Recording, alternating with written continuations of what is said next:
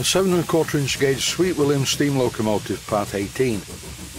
Refitting the blast pipe and repairing one of the displacement lubricators, scrapping most of the original turret, including the faulty pressure gauge, then taking a closer look at the turret and safety valves. But first, the time has come to fit the newly repainted blast pipe in position. First, I need access to the smoke box, which of course is very simple, particularly when I remove the crossbar. Here you can see the 3 fittings that are put in there in the last episode. And with a bit of luck, the blast pipe will screw into position through the hole in the bottom of the smoke box. But first, I need to remove the masking tape on the threads. This is the part of the blast pipe that screws into the T-piece from the cylinders, quite a way down underneath the smoke box, and I'm beginning to think that maybe I should have silver soldered the nut a little bit higher on the pipe. But anyway, I'll find out soon whether it's all going to work. The main reason why I silver soldered this nut in the position you see is because it was the most damaged part of the pipe.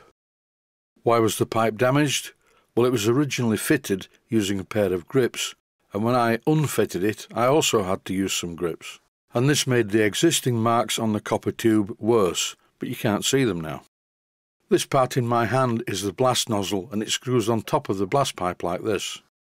The purpose of the blast nozzle is to focus the exhaust steam into a jet up the chimney, which in turn draws the fire.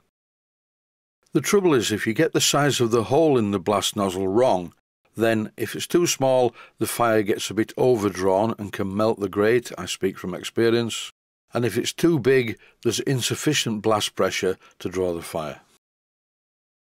Remember, it's the speed of the steam going up the chimney, not necessarily the volume, that causes the vacuum in the smoke box.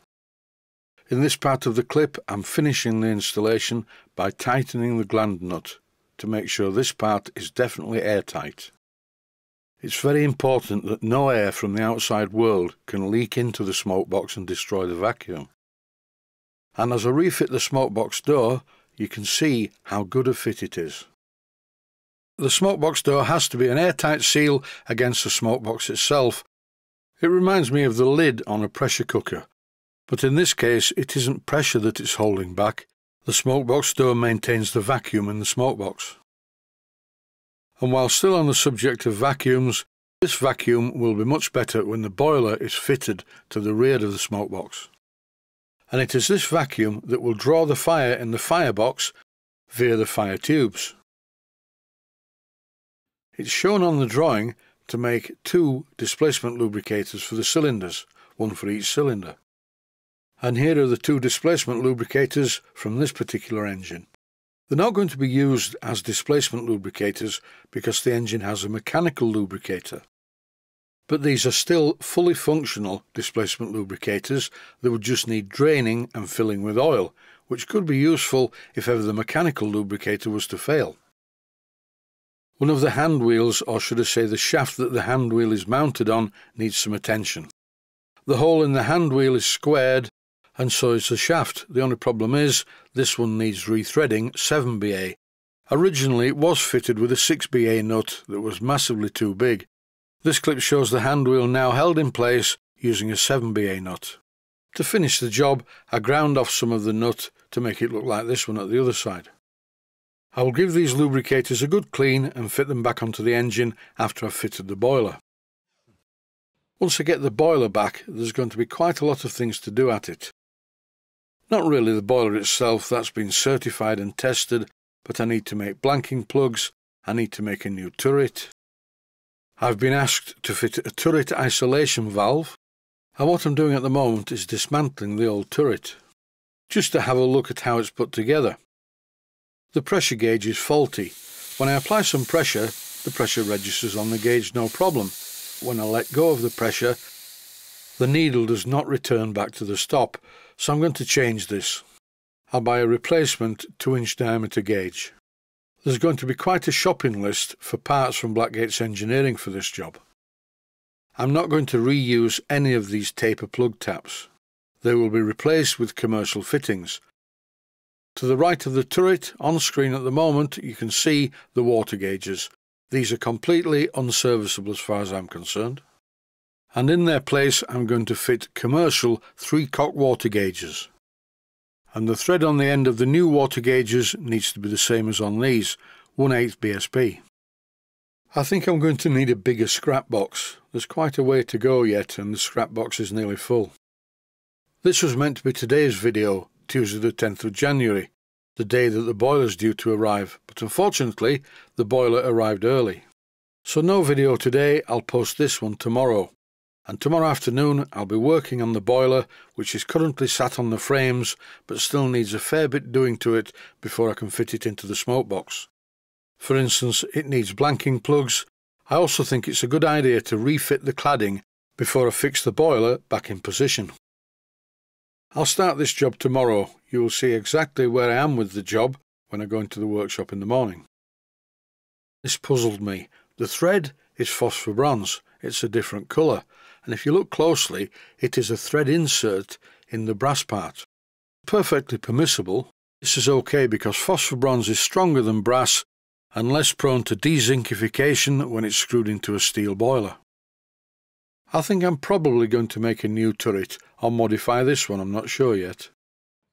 I could actually cut this one up and put this valve in the centre. That would give me the isolation that I need and it would look very steam-like. Some valves that I've seen don't look steam-like at all, they look like they've come off washing machines. I'm trying to avoid using that type. Here are the safety valves, very substantial units, and for safety purposes I'm going to fit a locking mechanism to stop the top parts being moved accidentally. I'm no expert on BSP threads, BSP standing for British Standard Pipe, but I think these are 1/4 BSP. The holes in the safety valves are 1/4 inch in diameter. I have a box full of BSP fittings and currently I'm trying one for size, and this one definitely fits, and I'm fairly sure that this is 1/4 BSP. A while ago I was in B&Q and I bought these. They were very cheap. They are water isolation valves, but when I read the spec on them, they will not stand the temperature, and I don't want the steam locomotive to look like a washing machine anyway. There are a couple of avenues open to me for this job. I can visit a plumber's merchant and buy some fittings off the shelf for blanking plugs and such like, or I can make them myself, using a combination of phosphor bronze, silver solder and brass. I'm not going to waste valuable time and repair things like this old pressure gauge. I'm just going to buy a new one. Don't forget, time is money, and the time it takes me to repair it and then have it calibrated is really not worth the trouble. It's often far cheaper to replace. On the surface, the safety valves do look okay, but I will take a closer look at them. I'm hoping that these also have phosphor bronze threaded inserts in them. And that is it for this episode. The boiler's in the workshop, sat on the frames, all ready for me to work on it tomorrow. To conclude this episode, all I have to say is stay safe, stay healthy, thanks for watching, and I hope you found it useful. Please take the time to visit my Mainsteam Models website and click on the section of the website that says Video Playlists. And by doing that, you can find other videos that you may like to watch. And by using the playlists, you can actually watch the videos back to back.